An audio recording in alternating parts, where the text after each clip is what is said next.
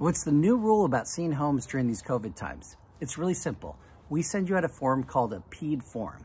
It says that you don't have symptoms of COVID and that you'll wear a mask and sanitize your hands before seeing the home. That's it. It's that simple. So if you see one that you like in your neighborhood, you see it online, or we send you something, reach out to me. We typically can get you in that day. It's all free of charge and no obligation to show you homes. Reach out to me, George Lorimer, 619-846-1244. Thanks.